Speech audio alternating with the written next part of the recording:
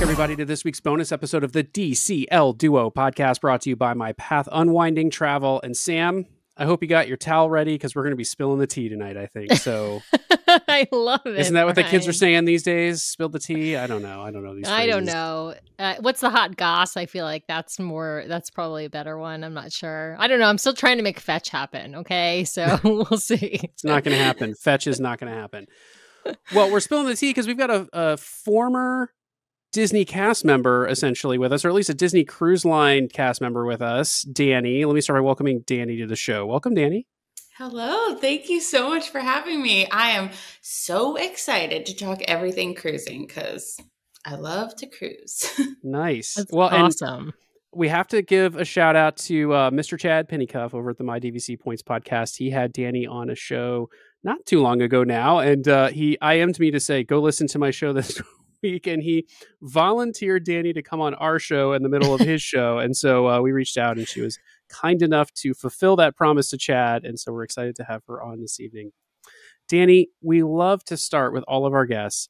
Sort of, what's your cruising background? And I want to separate. We're going to talk a lot about your professional background with cruising, so if you want to touch on it here, fantastic. But I'd also love to know, just do you cruise personally these days, and what's your experience like with other cruise lines and Disney Cruise Lines? So yeah, give us your cruising creds.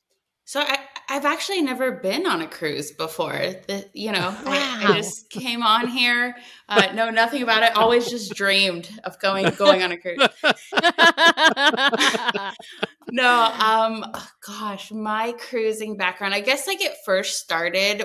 I was in high school and I went on my very, very first cruise with my family, and we did as our very first cruise. We did an Alaskan cruise, which if you know anyone who is an avid cruiser, they'll always tell you don't do Alaska as your first because you're going to be ruined. That is the pinnacle of cruises. But I guess you could say I was hooked after that. And then, I worked on cruise ships for about 10 years. Oh, wow. Yeah. You don't look old enough to have worked on cruise ships for 10 years, Danny. Oh, thank you. Thank you so much. I love you already. I started on ships right out of college. So I know you're on the other coast, but I went to the University of Central Florida in Orlando. I went to the Rosen School of Hospitality because I had no idea what I wanted to do with my life. And it sounded really cool that I could take wine tasting courses and food preparation courses. I'm like, oh yeah, I could totally do that.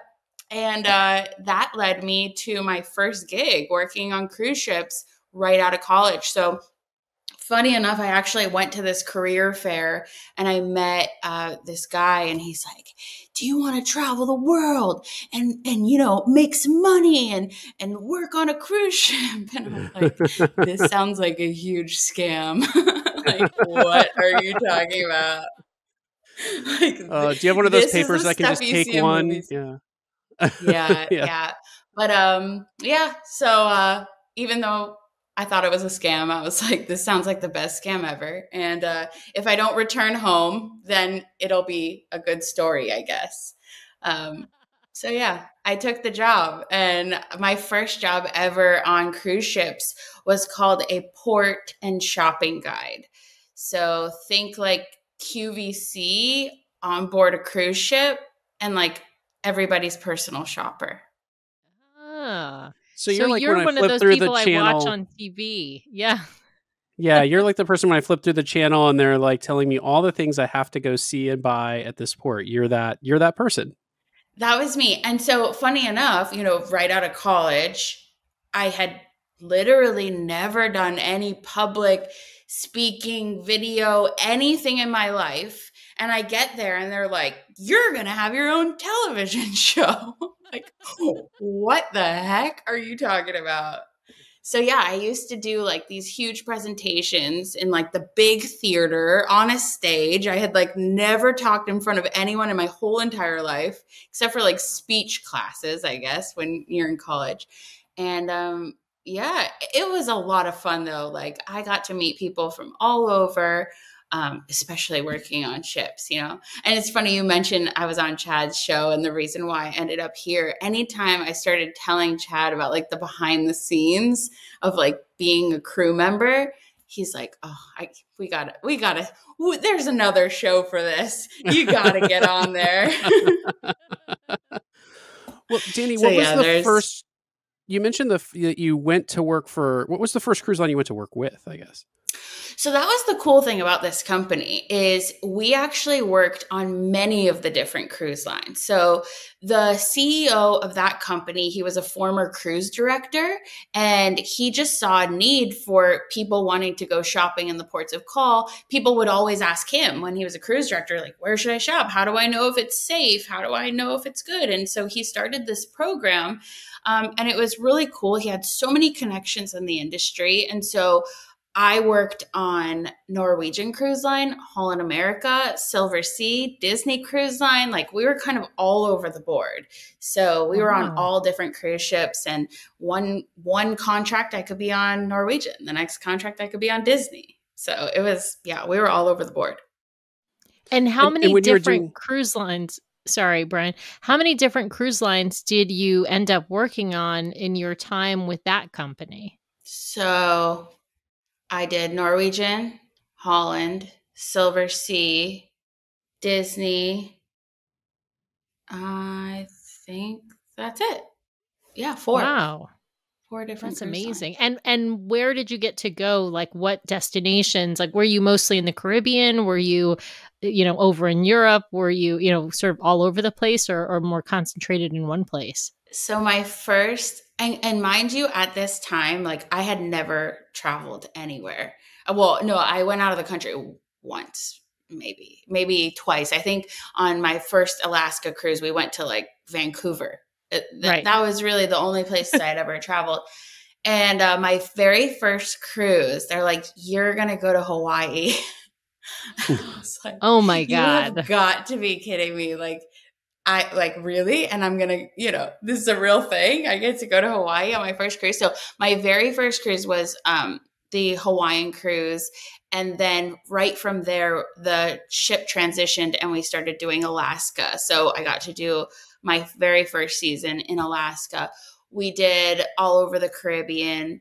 And then actually so I did that until 2016. And then I moved over to DVC, Disney Vacation Club, and I worked on board the cruise ships as a Disney Vacation Club guide. And we got to do a lot of other itineraries that I had never done before. So I think now I've probably done every single cruise itinerary that Disney Cruise Line does.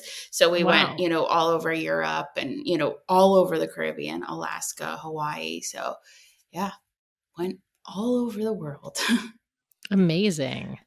And which ships have you been on with Disney? So I have been on the 4 originals.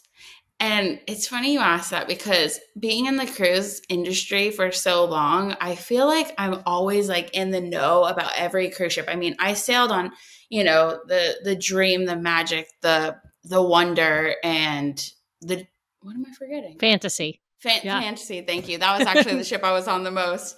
And so I always knew, everything about those ships. And now that the Wish has come out, I haven't been on the Wish yet. And it feels a little weird when people are talking to me and teaching me about, this new ship that came out. So yeah, I was on the 4 original ships. Awesome. Nice. Amazing. I'm curious, when you had the personal shopper gig, I'm going to call it that. It probably has a fancier title than that. But were you like crew on board the ship? So like we know from talking to like entertainers and such that there's the crew on board, and then like the entertainers sometimes come on and they get maybe like an actual guest cabin at times or things like that. Like what was how were you classified on the ship when you were on there doing that kind of work? Yeah, so very different lives as a port shopping guide versus a DVC guide on the ship. So as a port shopping guide, I was considered actually an officer, which so it's very Ooh. much cruise life. And this is like the juicy stuff. So cruise life is very much like the military in a sense. So I'm sure you've seen the people with the stripes Yeah, and, and the you whites. kind of, Yeah. yeah. And so in cruise life, like those stripes are a pretty big deal.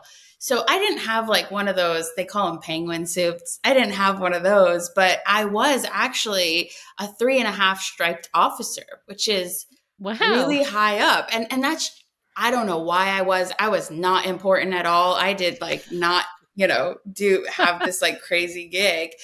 But I think it's just because of all the connections that the CEO of my company had from the cruise industry. So when he started the position, he was like, look, if we're going to do this, you got to give my people this and this and this. And so we were officers. We had our own cabins, which is a big deal when you work on a cruise ship because a lot of crew members sleep, 2, 3, 4, sometimes even more to a cabin. And they have like an indoor cabin and they're like, all these decks below the guest levels. In the belly of the beast. Exactly. Yeah. And so my stateroom was typically like a pretty decent sized cabin with like a couch and like a pretty big bed. And I had a huge porthole. And yeah, so it was a pretty nice gig. And then also with that, we got all like the guest privileges as well. So, behind the scenes, we call it the I-95. That's like the crew area where all the crew, I'm sure you probably heard of that. Right. It's the highway. Exactly. And so on the I-95, you typically have your crew mess, you have an officer's mess. So that's like where you have, dinner and stuff or all your meals. And so I could eat in either of those messes.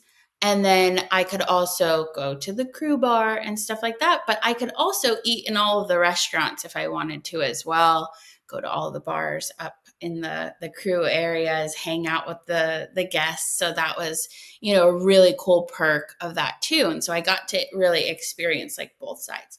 And then when I was on the DVC side, we were actually not crew on board. So I was a Disney cast member.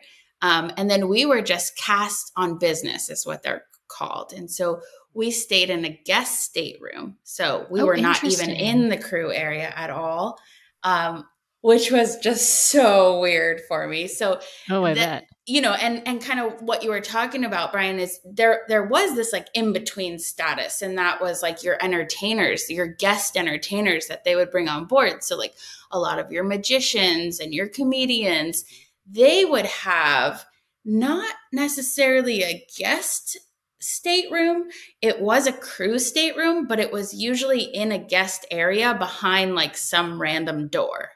Oh, Interesting. That makes sense. So like kind of an in-between. And so I got to experience what it was like to be, cast on business versus, a crew member. And when we were cast on business, the part that I really missed the most was that we couldn't go to the crew bar. We couldn't go eat with the crew, which I missed a lot. So you had to completely, when you were cast on business, so selling DVC on the cruise ship, you had to always go to like the guest restaurants and wow. So you're really kind of separated from the crew then, even though you're on board, not just for like one cruise, right? You're on board for the length of a contract. So no, we would actually do very different. So as a port shopping guide, I would do anywhere from 3 to 6 month contracts. Okay. So I was on the whole time. As a DVC guide, I would only go on for like 1 or 2 cruises at a time. Then I would leave. So the funny thing is, when I was a port shopping guide, regular crew member, I sold my car. I didn't have a place to live. Like I was a real life crew member. I was like, a seaman. And when I worked for DVC, in my mind, like I am taking the next step. Like I'm becoming a real life person and I am getting a car and I'm getting an apartment and I'm going to like go grocery shopping, which I hadn't done in like 6 years. And cook. And yeah, it was like, for me, that was a huge transition, but it was probably the perfect transition because if have obviously probably met a lot of crew members and talked to a lot of people on ships, and it really is such a fantasy world out there, and it's very hard to transition to regular land life. Like, you'll meet people that have went on a cruise ship. They thought they were going to do one contract. It's like the most infamous thing you hear is, I went out for one contract and like 40 years later, like, here I am still.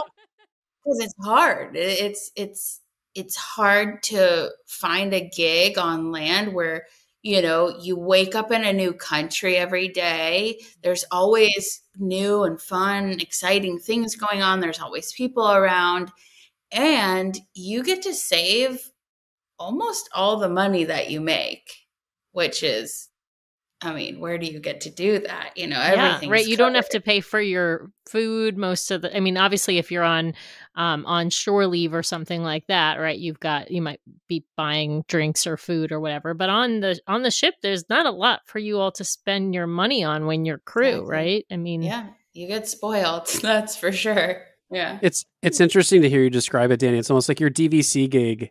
What you're really doing is like, it's a business trip. I'm headed out on the sea, going to do some work, and then I'll come back and I've got my home base. Whereas, your crew life example is very much like, I'm on work. I'm on work the entire time. I'm sort of interested in something you said though, like the sort of lure of it as being, you get to go to these exotic places and things are new and constantly new. Do you get a little bit of Groundhog Day? Because, if I think about like the crew on board, like the Dream doing these like 3 and 4 night sailings, like I always think like, my gosh, it just must be like Groundhog Day over and over again. Like, Right. Up, we're back to port, up, it's an early morning, up, we're back, that sort of thing. It's embarkation, debarkation day. Yeah. Does it get Every 3 monotonous days. at all? Or is it really kind of as romantic as you might be describing it a little bit? Yeah. It's funny. My answer would have been totally different if I was still working on board. I can guarantee that, because I think back and I try my best to remember exactly how I was feeling in the moment. So it's kind of like, have you ever been on like a really exciting vacation and there's like, you have all these things planned and like, you're just go, go, go, go, go.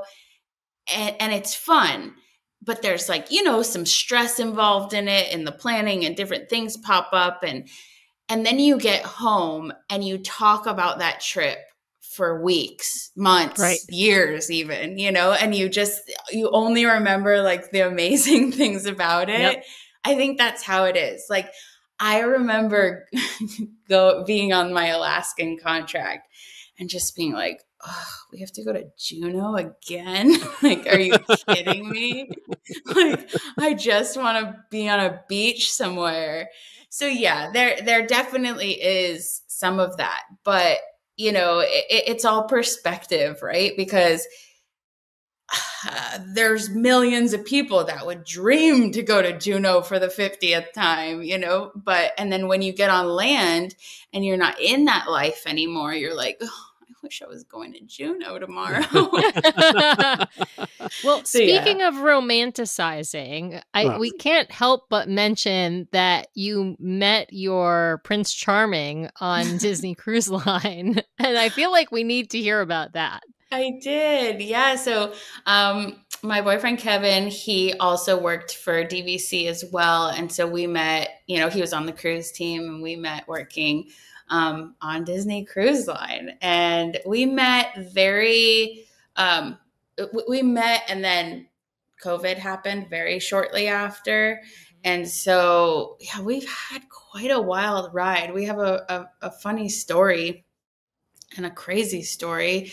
We working on board the ship and meeting there, like, that is so romantic. And like, having worked on ships for so long, I'm like, yeah, I'm probably going to meet someone on a cruise ship, I guess.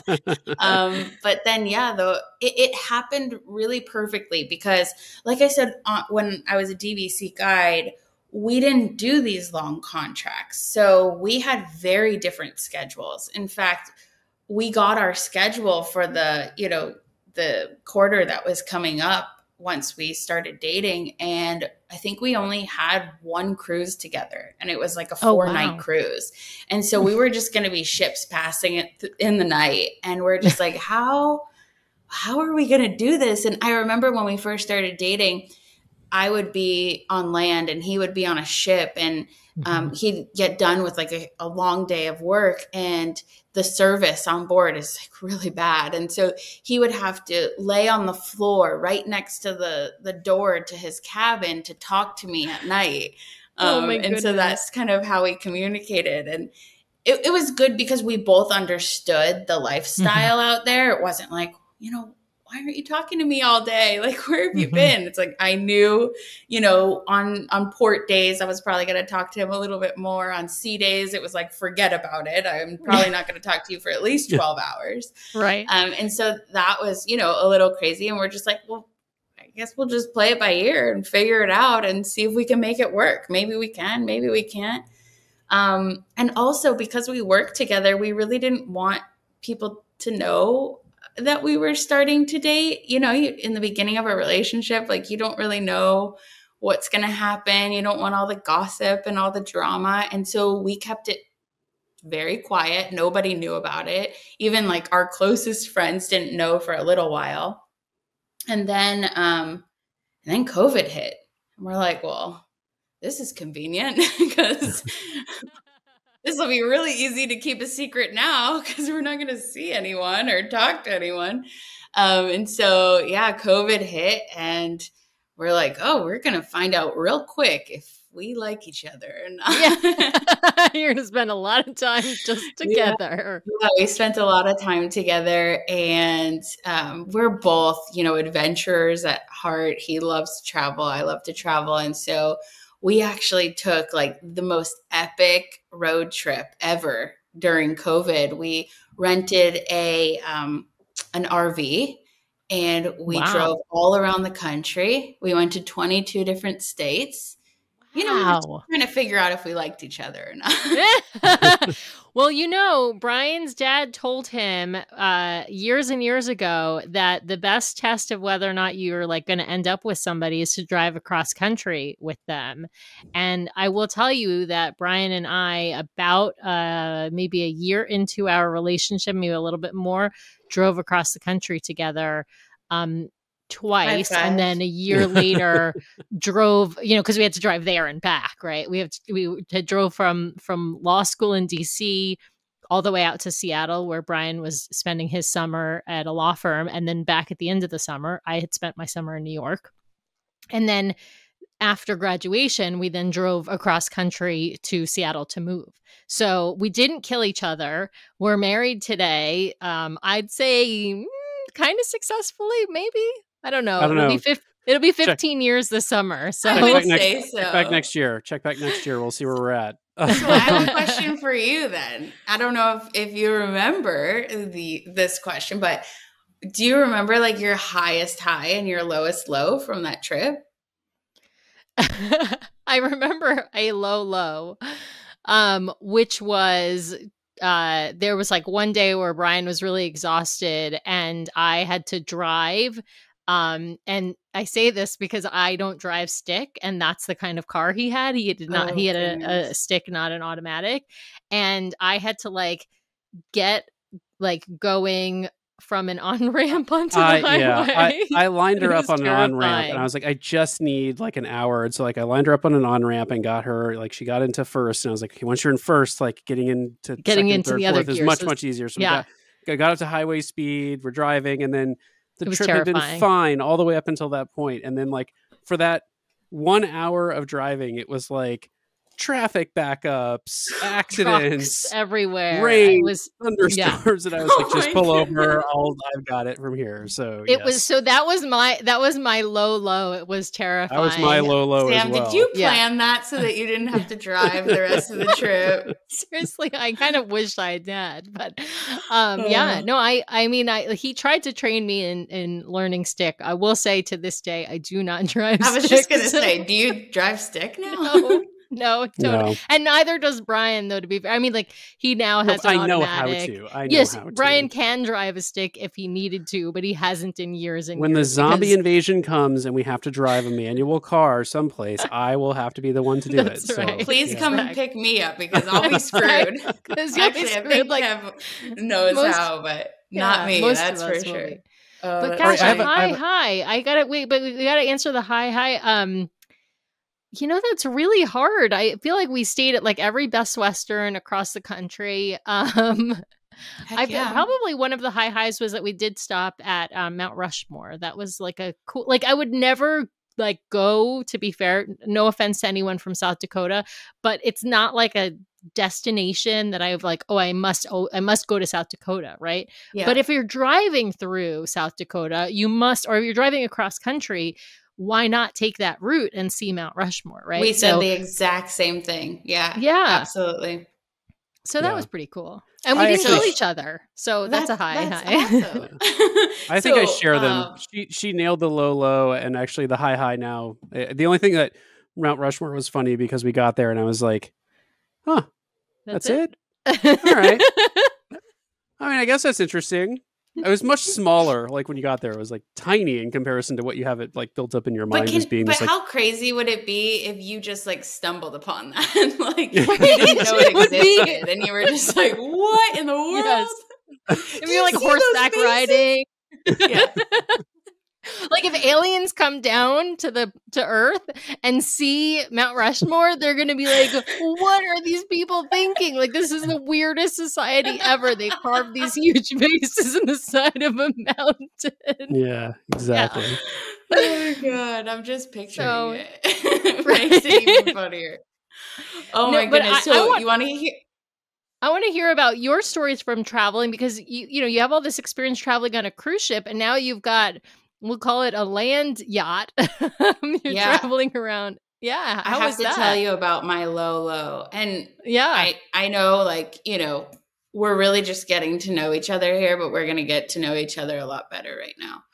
I love it. So Kev and I had been dating, I don't know, 3 months at the time. And we went to, oh gosh, there's so many. There's a couple lows. So I'll tell you this one first. We went to the Great Sand Dunes National Park. Oh, And cool. in our head, we're thinking like, oh, sand, like it's like a beach. So it's going to be, at sea level. And I did not realize, how much we were going to climb to get there. And Oh, wow. I either had altitude sickness or I had GI. But yeah, that happened in a tiny van with my boyfriend of like 3 months. So yeah, And a lot of we're people still have together. rules about, a lot of people have rules about like not even farting in front of like their partner for like a year, right? I mean, I'm not saying talking, I like, do. I'm talking both ends, like nonstop till like 3:00 in the morning. Like, yeah, we're getting to know each other. You're going I to love either it. take it or you're going to leave it right now. You find Yeah, out so real that quick if he was- loved you. Yeah. Yeah, I found out very, very fast. He was amazing. And then another low was we were in Sedona and we found this awesome, free government-owned land spot. They have them all over the West Coast. I'm sure you know about them. And we found this awesome spot and we got a little greedy because we were like, you know what, we took a little walk and we're like, this spot over here looks really epic for the sunset. And then we can wake up, open our doors in the morning and we have these epic views and the sunrise right over here. And so we're like, let's move the van. And so we go to move the van. The sun is like just coming down. And Kev is a really good driver, really, really good driver, but didn't see this ditch. And so he went into the ditch and the back wheel got stuck. Oh, no. And we were completely alone. Nobody was around. Like, we had 0 cell phone service. And we're like, we didn't think about this. Like, we didn't think this one through. And so, no joke, we go into the van, we open up our silverware drawer, and we get out 2 like teaspoons, and we are just trying to like dig our van because we have nothing else to dig our van out with. And like later on, we find out that there's all these like, this happens all the time, apparently, in van life. Like, we were talking to some of our van life friends, and they're like, oh, yeah, we get stuck all the time. And there's this, like, little device thing that you use. You put it under the tire, and your tire, like, comes right out of the ditch. But we did not have that, nor did we even know it existed. So, Kev's on his hands and knees, like, digging. I'm like, oh, my gosh, there's probably scorpions here, like, huge spiders. And he's digging, and the van actually almost fell on his hand, which, thank goodness, God. He has fast reflexes. He removed his hand.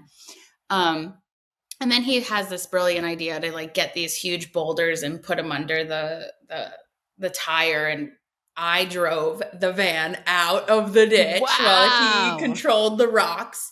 Yeah. So yeah, that taught us that, like, in emergency situations, we could stay calm. Yeah. And we can laugh about it. And so, yeah, we were tested a lot in the beginning of our relationship. I love it.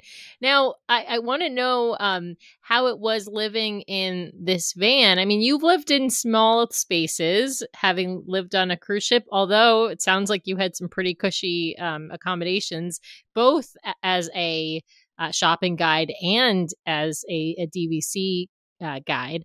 But, how was it living in, such tight van life space? It was epic. Like I'm obsessed. We're obsessed with van life. It is the coolest thing ever. He's 6'3", so I don't know if it was as comfortable for him. I'm 5'5", so like it was probably a lot more comfortable for me than it was for him. But we loved it. Like we, found a space for everything. Our van was typically like covered in sand and just like a disaster, but it was fine. And it was so cool. We, took freezing cold showers in the van, and, we'd be driving and we'd find this epic place to, this epic view. And we're like, let's just pull over and like do a picnic or something. Like it's just such a different type of travel. It's so freeing, and yeah, we didn't mind it at all. In fact, we often talk about like maybe even doing a tiny home or something. Oh my God. Like a home in the future. Cause we found that, and this leads into the next thing I'll tell you in a sec that we did, but we just found that like, we don't need so much stuff, because then your stuff starts to own you. And so it was nice to just kind of strip everything away and have like we never dressed up. I didn't wear makeup for, I don't know, a couple of years. It was like I was always in just, a t-shirt and shorts. And it was just really freeing and amazing. It was amazing. I loved it. I would highly recommend it for anyone who's ever thinking about renting a van or doing an RV trip. I highly recommend it. That's amazing. Now, you did eventually go back to Florida, right? Yeah. And you are now working with World of DVC. I'd love to hear a little bit about that before we do some compare contrast on cruise lines, because I know Brian wants to do that. But I want to hear, how you got to World of DVC and what you're doing there. Yeah. So we got back to Florida. We both went back to DVC. We worked there for a while. But it was different. Cruise ships weren't running at the time. We were both working on land. And the entire time we were back, we were like, how do we leave again? Like, how do we get out of here? Because we were not used to just staying in Florida at this time. And we were spoiled, we had the chance to go all the time. We were always on the go. And this was weird, having to be normal people, normal land folk. And so we were just constantly like plotting on how to leave. And I remember one day Kev gets home And I was like, I have a crazy idea. He's like, okay. I'm like, you got to sit down for this one. He's like, okay. I'm like, I think we should leave Disney and just go travel around the world for a year. And Wow. I was like all lawyered up. Like I was like, I had a whole list of pros and cons. And like Kevin worked for Disney for about 12 years at this point. So I was like, there's no way he's going to drop everything and just leave. And I thought this was going to be like a 3-hour long discussion. And he just looks at me and he's like, okay, when do you want to do this? I'm like, wow. I don't know. I was thinking like next month. And he's like, okay. And this is why he is my Prince Charming. And we are just so meant to be. And I am so in love with him because he's just always down. He's always like, he's my adventure buddy. And he is just down for anything. And I was like, I don't know how we're going to make this happen because there's just a lot of logistics that go into it. Also, we were like freaking out about telling, our DVC family that we were leaving. All of our closest friends work there. And we're like, we hopefully they'll understand, be supportive. And they actually really, really were. But, and we figured it out. We didn't really have many plans at all. We were just like, we're just going to find a flight to Europe and we're just going to go from there. We'll figure it out. And we, at first, so we had a lease until December. And this was we left in August. And we're like, we'll keep our lease because, like, what if we don't like it? Or, like, what if we this was COVID was still pretty prominent and a lot of the countries were closed. So we didn't even know if we'd really be able to jump from country to country. Right. So we're like, we'll keep our lease until then. And then if it's going well, we'll come home. We'll figure it out then. So we left. We got a one-way ticket to Madrid for $150 because nobody was flying at the time. And we traveled all around Europe. I think we did 9 different countries. And then we came back in December and we did a huge garage sale or house sale or whatever. And we sold pretty much everything. Like we have a tiny storage unit in Orlando and that's like everything we own now. But we sold everything because after living in that van, we're just like, we don't want to be bogged down by stuff anymore, So we don't need all of this. And we just traveled with a carry-on bag and a backpack. And that's what we did for the year. And we went to 19 countries and we completely circumnavigated the globe. And we had some of the most epic experiences. And it was actually a lot of them are behind me here. And yeah, we did like just this dream come true bucket list trip all around the world. And then we ended the trip at Aulani and then actually at Disneyland in California. I had never been. And we're just like, what a better way to, end this. It's like, it was a very full circle moment. And so, it was, we actually ended up doing about 1.5 years. So even longer than we originally planned. And then I had some friends that worked over at DVC Resale Market. And when they got word that, we were you were coming back Hawaii and then California, they're like, are you done with this thing? And my really good friend Marissa, she works for the company and she's like, I've kind of followed her. She was a port shopping guide with me, then she went to DVC. I followed her to DVC, then she went to World of DVC, and then I followed her there. And so she's like, are you ready to come on board? And I was like, I guess so. So that's how I got over to, that was a long story about how I got over to DVC Resale Market. That's amazing. Yeah. So I want to, can I go, Sam? Yeah, go ahead. Okay. I want to rewind us back for a second to your crew life here. I had a question about kind of on board, what is the atmosphere like for the crew? And in particular, does it change from company to company? Like, did you find, like, I always think about our serving team, for instance, and I think, my gosh, these people must just leave here and go straight to bed. But then I think, well, there's a crew bar. Maybe they go and unwind. Like, I'm just like, what's the atmosphere like or the morale like on these different ships for the crew? Is it pretty high across the board kind of party time vibe, or is it more sedate? Like, yeah, what's the atmosphere like for the crew on board? It's not calm by any means. It is wild and crazy. I do think it changes from cruise line to cruise line for sure.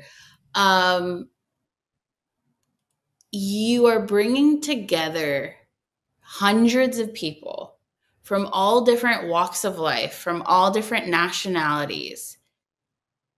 And you're putting them on a boat and you're like, you're working together, you're eating together, you're partying together. It gets wild. If they ever made a TV show, like it would be number one on the charts. It's crazy. You work really hard. You work crazy hours, but you play really, really hard as well. And it's so cool. You have all these people from all over the world and with all their own traditions and, games that they like to play and different partying styles. And it all comes together and it's magic. It's amazing. And there's also a lot of drama that goes on because as you can imagine, like you're living there. So, a lot of people are dating on the cruise ship. And then there's this saying on ships, it's till gangway do us part. So you like date for a contract and then you kind of go your separate ways. But if you're on ships for long enough, you're probably going to end up at some point being on the same ship again. And it's wild. It is wild. So yeah, I would say maybe not every day, but I would say most days they're not going straight to sleep for sure. Yeah. There's a lot to do. There's also, so kind of like you have the cruise director, you also kind of have that for the crew as well. So there's like a crew enrichment officer that their whole job is planning parties for the crew, planning different games. So a lot of times if we have like a comedian on board or a magician, they'll do, or a hypnotist, like they'll plan shows just for crew. So when everybody's sleeping, we take over the theater and we'll do like private shows for the crew or like the cast on board. The entertainers on board will do crew only shows, or there's like talent shows, and there's so many fun activities that are always being planned for the crew. Another one that I love is the shore excursions team will typically have either shore excursions just for the crew that you can sign up for, or you can sign up to kind of volunteer and assist on a shore excursion as a crew member. So you can go on and help, and you sign up for it and you get to go on these excursions for free. And then you just like, if the guests have any questions, you just kind of assist. And so that's, a really cool perk too. But yeah, the morale is generally amazing. But lots of craziness, lots of drama as well. But, and then I would say Disney is probably like a little tamer than the other cruise lines. I thought Holland America would be the tamest because to be nice, they call it the nursing home at sea. I don't mean to offend anyone there, but I just assumed. But no, the guest life the might be a little not on the cruise. Well, the guests go to bed a little earlier. The crew has more time on board to have fun. So there you go. Yeah, there you go. Exactly. I'm curious about in crew life. You've got a ton of different nationalities with lots of different native languages. I'm curious to know, obviously everyone pretty much speaks English because that's what the guests speak, at least on the cruise lines that we're talking about, of course. Yeah. But I'm curious whether the crew tend to segregate themselves based on language or culture or things like that. We see this even in the United States. You see people sort of pairing off in groups that might align with either, a religious background or an ethnic background or a language or something like that. But we have this really, microcosm of the world on the ship, all these different cultures and ethnicities and nationalities and languages in one place. How does that work? Does that happen, or do you see people more mingling and then speaking English? Yeah. So fun fact, everybody has to speak English for actually safety reasons. If there was an emergency on board the ship, you have to be able to communicate with the guests. So if, something were to happen and a guest asks you a question, like you have to be able to direct them to their emergency station or whatever it is. Yeah. I mean, of course, people are going to group together, but you're also on a boat. Like, there's only so far you can group together, like eventually the groups are going to kind of be next to each other. And then all of a sudden they're talking and being best friends. So yes and no. Of course, they're going to kind of group together because they share similarities and they celebrate the same holidays together and that kind of thing. But there is a lot of mixing, of course. You become friends with people from all over the world. I literally think I could throw a dart at a map and I will have a friend in every single country after working on board cruise ships. Actually, during our travels, we visited a lot of our friends from ships.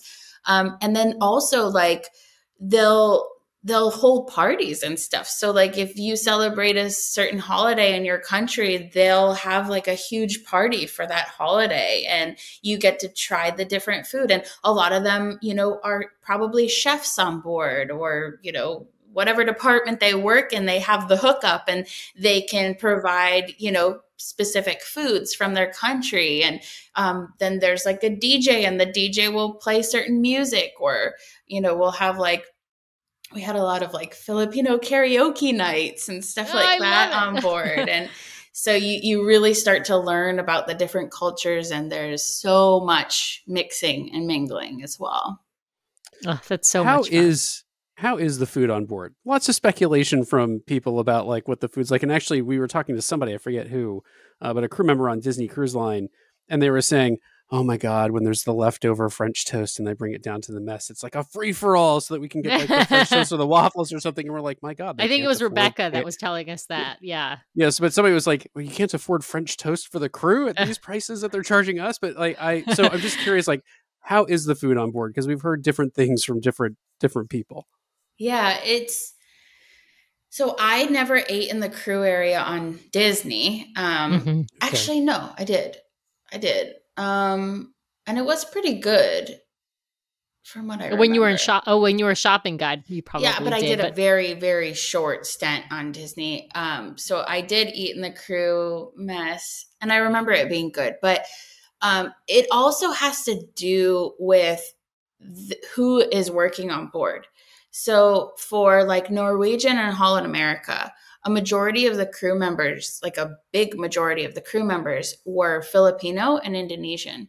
And so in the crew mess, they actually will have a lot of traditional foods from their home countries so that they feel a little bit more at home. And so, that might not be my palate, like I might not think it's the best food in the world. So it really depends on who you talk to, but for them, it's a little slice of home. And so it really depends on the cruise line that you're on. Like MSC, for instance, has like a lot of European crew members. And so you might see like completely different food on that cruise line than you would on maybe like a Norwegian or Holland. And then you also have the crew mess versus the officer's mess. And that's going to be very different as well. So your crew mess is going to be more of like a buffet style. And then a lot of the officer's mess are like white tablecloths and, you order off a menu and the food comes straight from the dining room. And so that kind of gives you a little bit of an idea of what that crew life looks like. And the Interesting. food is phenomenal typically in the officers' mess because it's coming straight from the dining rooms. And then, of course, you have, when I was a DVC guide, we would eat at all the restaurants and the food was amazing. But you eat the same food every every contract, right? Every week. Every week. The menu starts over again. And even that gets old, I mean, I was having filet mignon and lobster, but eventually I was like, can I just get like some spinach, please? Like, I just want some just chicken with nothing on it. Like, I don't want all the sauces. I mean, try to lose a pound on a cruise ship, like, and then you work there forever. And it's just, it's like, can I just get like something healthy, please? An apple or something? Well, let me ask this too. You had a lot of guest interaction, both as a crew member and, as a DVC guide, but I'm going to set this up as a sort of two-parter. What's the thing that the guests do that, like, you would say most annoys the crew? And what's the thing that you've seen guests do that the crew is like, that's amazing, right? So I'll give you an example. We had someone on recently who said, it's always really welcome when people just ask us about us, right? Like they get to know us a little bit. Like that's a really special interaction to have with the guests because it feels like they care about us. We're not there to serve them. We're there to, interact with them. Right. So, totally. That's one example we've heard, but I'm curious from, your time on board, like what were those things that like a guest would do that would just be like, oh my God, that is the worst thing ever versus that is the greatest thing ever? So a lot of times when guests go on a cruise ship, I don't know what it is. It's like they step on the gangway and it's just like their brain sometimes like falls out of their head and they're like, I'm on vacation. Like, give me a margarita and I don't want to think for the rest of the week. Yeah. And you'll just get like the craziest questions. Like, I mean, and they'll just do some dumb things. Like, you're just like, seriously? So I think that's probably like when they walk up to you and they're like, do you live here? Like you live on the boat? Like, where do you think I live? Like, what do you mean? You think I go home every day? Like, are you crazy? Right. Where do I go? Yeah. So just like the stupid questions. I mean, I'm sure I would like to give them the benefit of the doubt and think like, you do not ask these questions when you're on land, but for some reason you're just, maybe it's the sea or the waves or I don't know. Well, or like the person who, the boat is parked at Port Canaveral and the person goes to guest services and said, I paid for an ocean view and I'm staring at the parking lot. You'd like, be surprised like how many times we haven't left port yet. Yeah. Or like my microwave in my room isn't working. There's no microwaves in the room. Yeah, no, I keep trying to reheat my food and that's a safe. There's no microwave in the room. Yeah. We could probably write a book on all the crazy things that we hear. And then the best thing for me personally, because I had so much guest interaction, it has to just be the amazing families that I've met throughout the years that I am still very close with to this day, who would literally call me and be like, I want to go on a ship in March. What ship are you going to be on? I don't care where you are in the world. I'm going to go on that ship because you were there. It gives me the chills because I'm still super close with a lot of them to this day. In fact, I didn't tell you this part, but when Kev and I were traveling in our year of travel, we went to Thailand and I actually ended up breaking my leg over there. Oh my goodness. Yeah, I had to get surgery. It was wild. And wow. It was a very traumatic experience and we really didn't tell many people. And I think like besides our family, the first two people that I told were some of my guests on the ship who I've become really close with over the years. And so, yeah, that would probably be my favorite part. Oh my goodness. Well, how awful that you broke your leg. I'm glad that I did it for the story. I just Yeah. That's what we always That sounds like actually we something you joke. would do, Danny. We joke because Sam got COVID on a Disney cruise in April 2021, I think it was, and was quarantined on No, board for like a 22. night. 22 for a night. 22.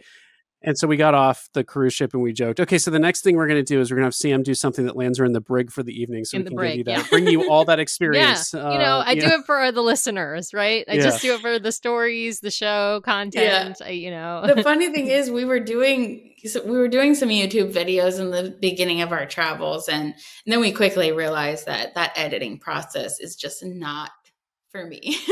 And we want to, we only had 1 year of travel. Like, it's not like we're going to be doing this for the next 10 years. So we're like, we gotta just focus on having fun and making the most of every moment. And so we kind of gave up on the YouTube thing.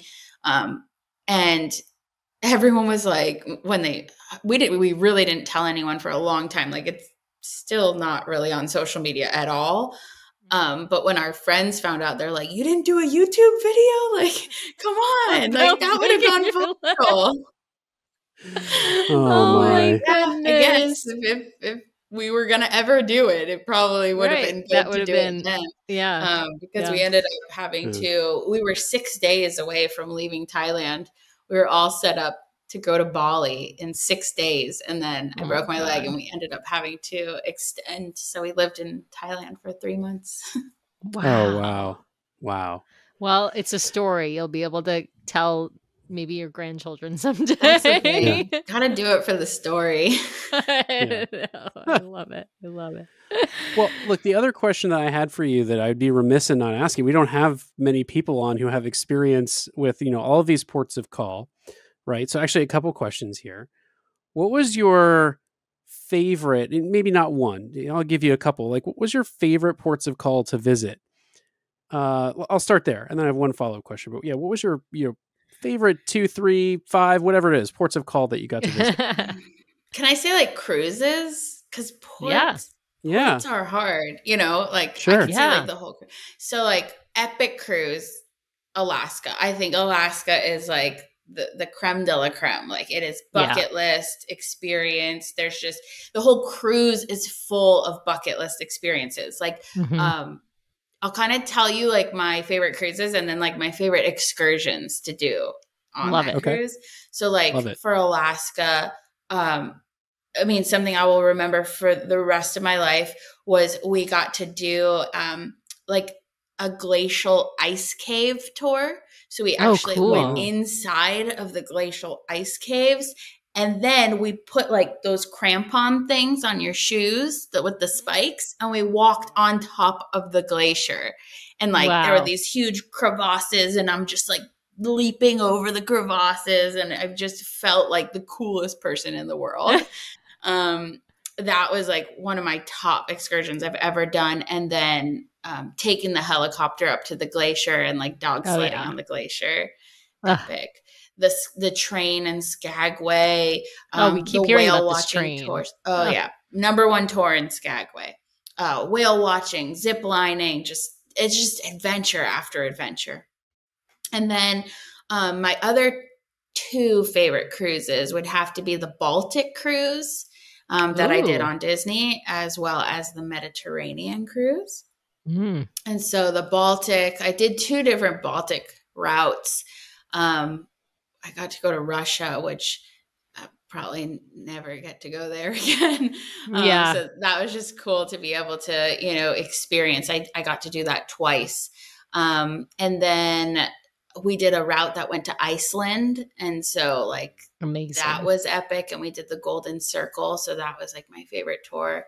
And then the Med, taking the boat to Cinque Terre and just seeing, all the colorful buildings on the cliff from the ocean or from the seaside. And that was awesome. And actually, speaking of that, Kev and I are moving to Italy for the months of August and September.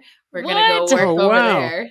Yeah, take advantage of this whole work from home thing. So we're going to spend the summer in Italy. Yeah. Nice.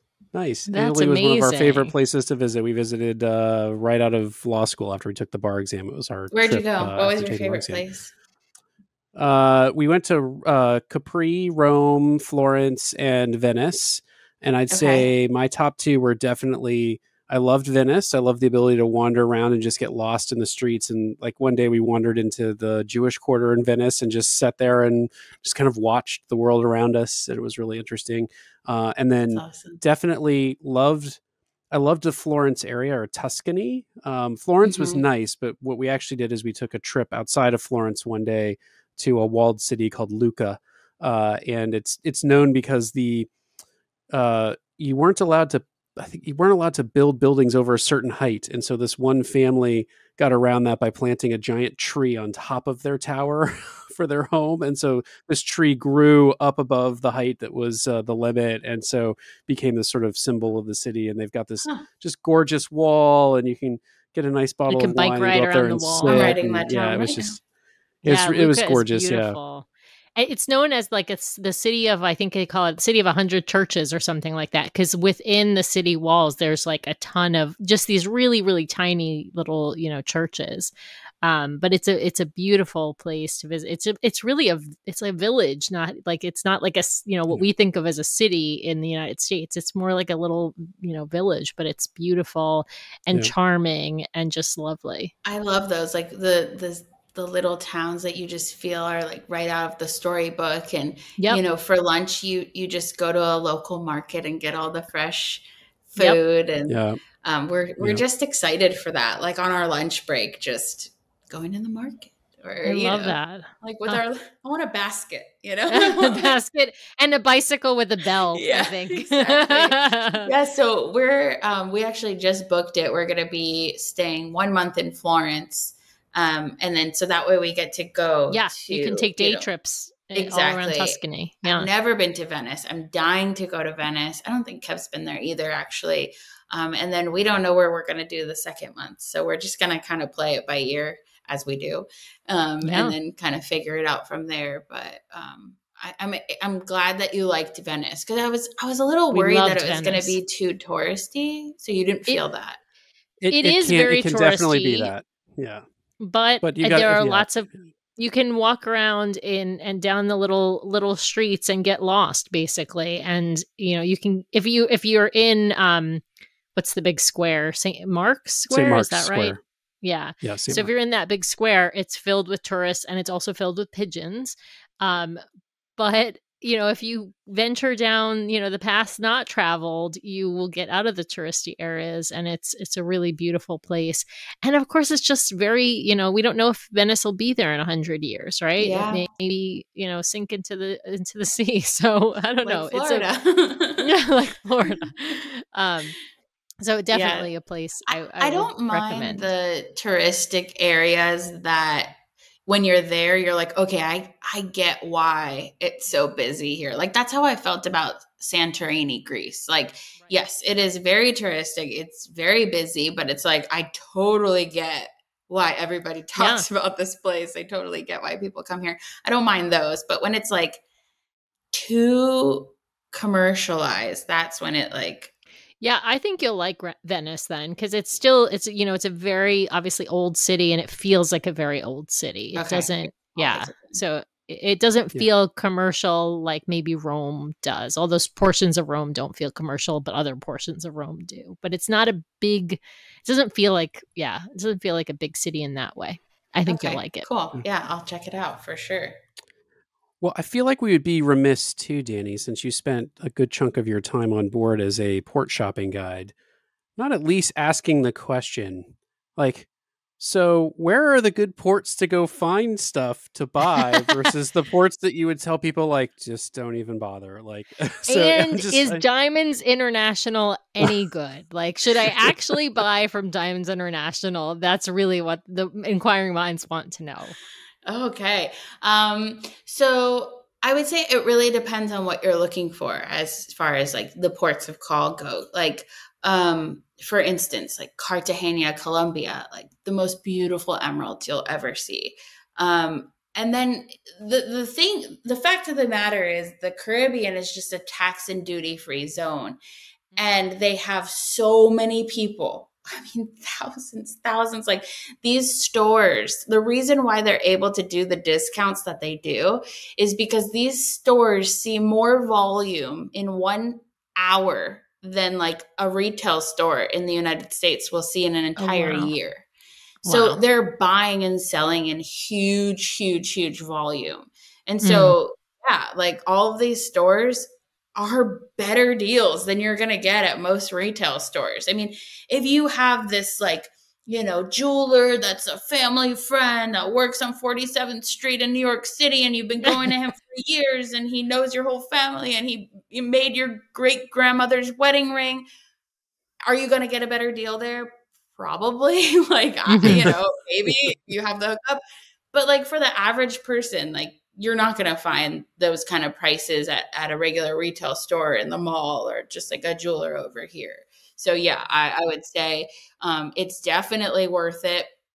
The prices, you have to, I would say always go with a shopping guide, like a port shopping guide, because they really like, I mean, I knew the owner of Diamonds International. Right. So when I was getting people deals, like I wasn't negotiating with like the average person behind the counter. Like I was going straight to the top. So it is super helpful to shop with the shopping guide. And yeah, they have a huge selection. So like pretty much anything that you're looking for, they either have it or they can get it for you really easily. And then they do have great prices. They usually start pretty high, but they're always negotiable. Right. Yeah. There's a lot of wiggle room there. Yeah. Never, ever, ever. My biggest piece of advice, never pay the ticket price in any of those stores. Ever.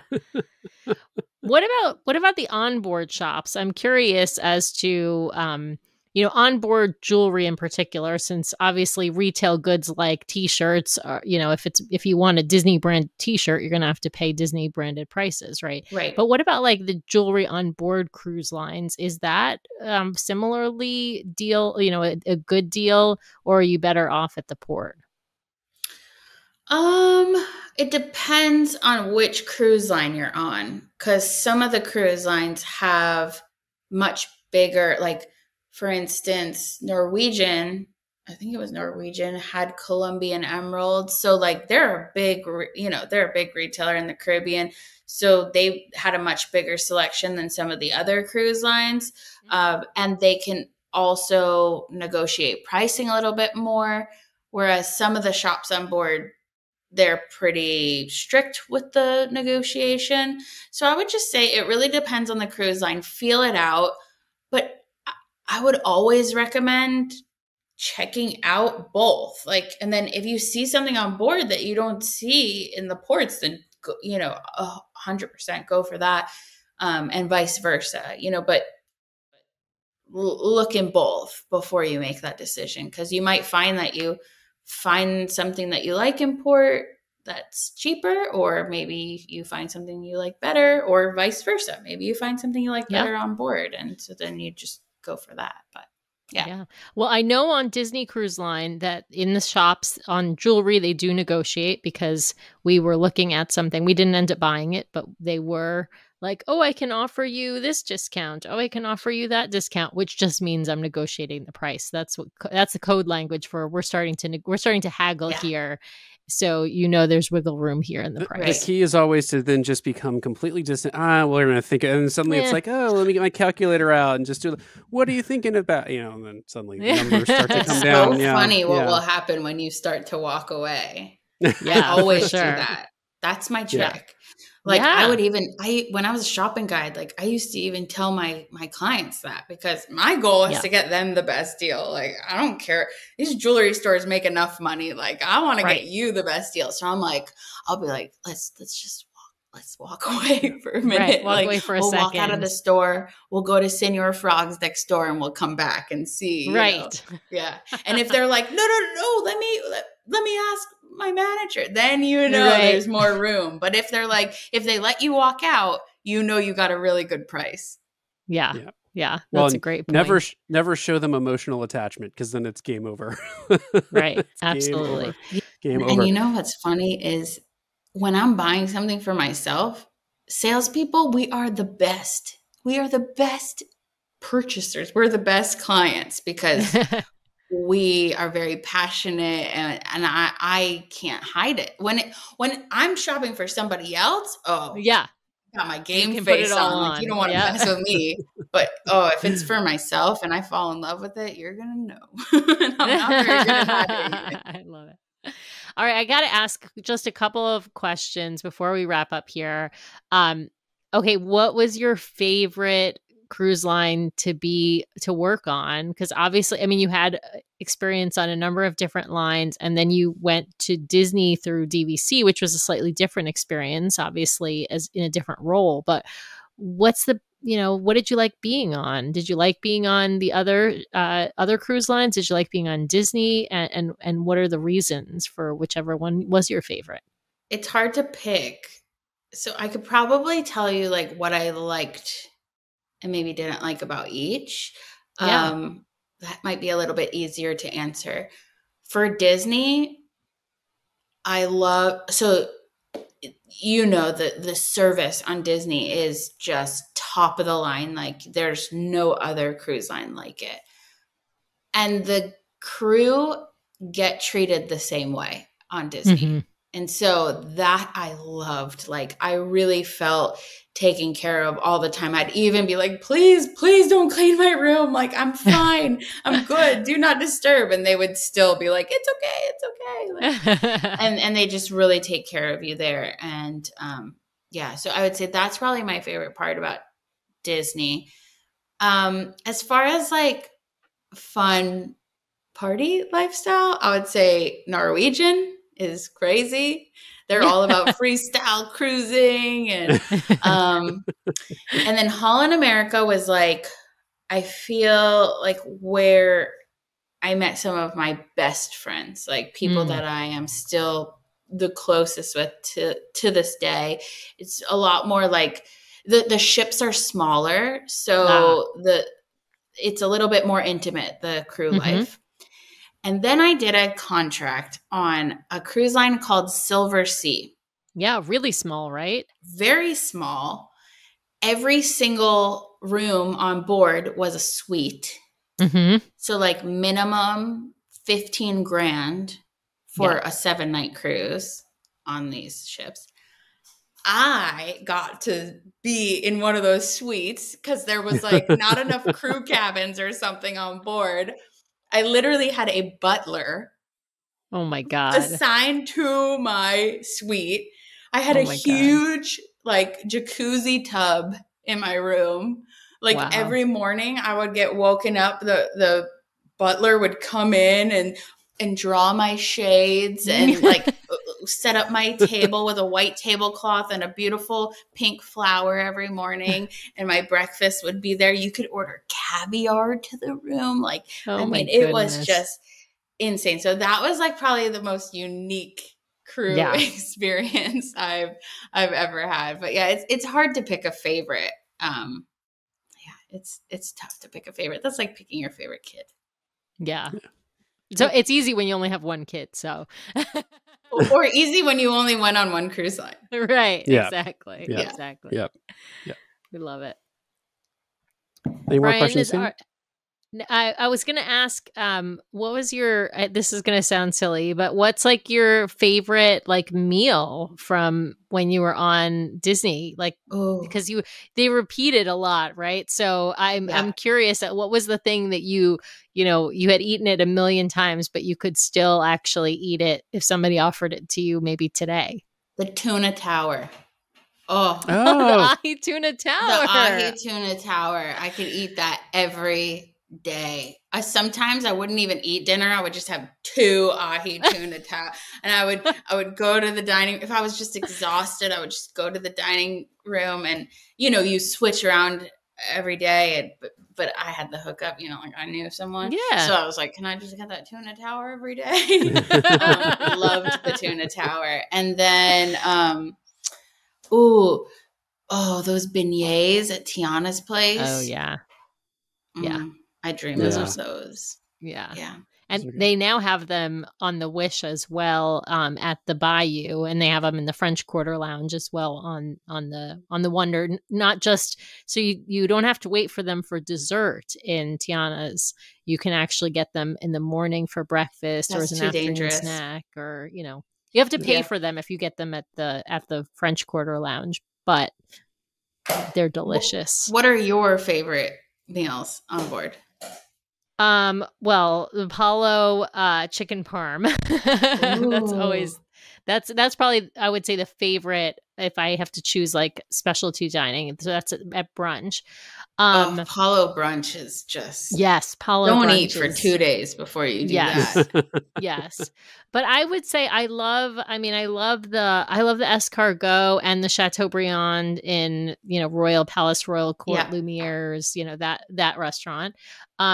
I also really love the truffle percettes in Animators, as well as I like the pork chop in Animators. That's probably my favorite. The truffle percettes were like my team's favorite. It was a favorite amongst everyone on my team. Like, you knew if someone had to work a little bit longer and they couldn't make it to the dining room and that was on the menu, like, you better have that ready for them. Yeah. Yeah, mine is the lasagna and palo, and actually, I think my new favorite in the main dining is that angel hair pasta with the scallops in the Marvel restaurant. Oh yeah, it's like that's a new one. Yeah, it's there really was a really scallop nice. dish. Where was that scallop dish? There was another scallop. Was dish, it the one with the puff pastry that was served on the special frozen menu? Because now that's in the Arendelle restaurant on the Wish. No. It was like, I want to say there were like mushrooms in it. I don't know. I don't think I've had that. Yeah. I don't remember which restaurant it was in, but now I'm hungry. I have one last question for you, Danny, which is, so you sailed on the 4, I guess we would call them original ships now, because they're not the classics, or just the Magic and the Wonder. But what was your favorite ship to sail on with Disney? I liked the Wonder and the Magic because I liked how small and intimate they were. I liked that I could meet someone on the first day and I could, genuinely say, like, I'll see you later in the cruise, and actually see them and spend time with them later on in the cruise.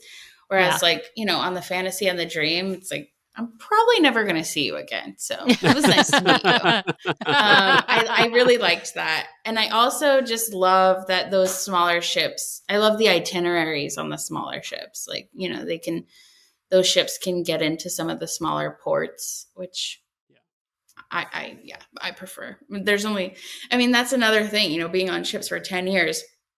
I'm like, there's only so many times you can go to the Caribbean. Like, there's only so many times you can go to Cozumel, Mexico. Like, I want something new. For sure. No. Well, Danny, it has been such a pleasure talking to you. I've had so much fun. Do you want to let folks know how they can find you at World of DVC? Because we do get quite a few folks on our podcast who are DVC owners. So, do you want to let them know how they can find you? Yes, especially if you're a DVC owner. I just want to say real quick, there is the most amazing cruise swap program that we have. So as you know, you can use your points to go on a cruise, but if you've looked at those cruise point charts, you probably know that they are very, very high. Well, through the World of DVC, you can actually use your points to go on a cruise for about half the cost of if you were to book direct through Disney. So definitely, if you love to cruise, like, look into that. I cannot think of a better way to go on Disney Cruise Line if you're a DVC member and you love to be out on the high seas. But if you are looking to add on to your membership, if you're looking to purchase for the very first time, the coolest thing about our company is every single one of us, we are all former Disney cast members. We are all former DVC guides. So we have a lot of experience. We have helped thousands and thousands of families join DVC, both direct and resale. So we have a ton of knowledge, and we are so passionate about making sure that you find the right contract for your family. Will help you to, answer all of your questions. So definitely reach out to us for that. And then also, if maybe you're an owner and you need to sell a contract for whatever reason, we are more than happy to do that. In fact, our inventory is pretty low because we're just selling everything. So there's a lot of buyers out there right now. If you want to sell, we can definitely sell your contract for you too. The best way to reach me is actually my cell phone. You can call me or actually text me any day, pretty much any time. If I'm sleeping, I just won't answer. But my number is 954-257-2425. So that's 954-257-2425. Or if email is better for you, you can email me at danny@dvcresalemarket.com. Awesome. And we will also make sure to put that in our show notes so that folks can find it easily. Yeah. And I'll say that we actually bought our resale contracts that we have. We do have one direct contract at Riviera through Disney, but we bought our Grand California points and our Aulani points all through DVC resale market. Prior to when you were working there, so it was with one of your colleagues, but I'll forgive you. It's okay. Well, we're all a big family DVC there. So I've also used World of DVC to rent our points a few times. So yeah, it's that's right. Yeah, it's a great renting is great. Like when we were traveling and all over the world, we weren't using the points one year, so we actually rented them out through the rental store as well, and it was awesome because it gave us more money to travel. It was perfect. Exactly. Yeah. Well, Danny, it has been such a pleasure chatting with you this evening. We really, really appreciate you taking the time to come on the show and wish you all the best with your upcoming adventures and your time in Italy. Thank you so much. Yes, maybe one day we could do like a little bonus episode and I can Skype in from Florence or wherever. Ooh, I love it. Love it. It was so great chatting with you guys. Thank you so much for having me on the show.